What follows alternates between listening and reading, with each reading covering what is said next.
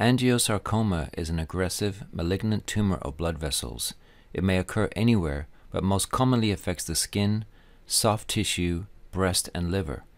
Histologically, the appearance of angiosarcoma ranges from well-differentiated, with recognizable but anaplastic endothelial cells forming vascular channels, to wildly undifferentiated, with solidly packed spindle cells and no vascular channels.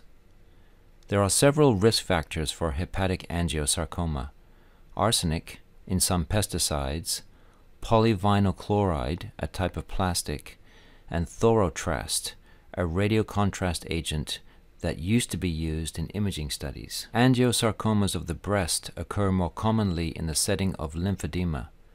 Patients who have had radical mastectomies with lymph node resection are a particular risk.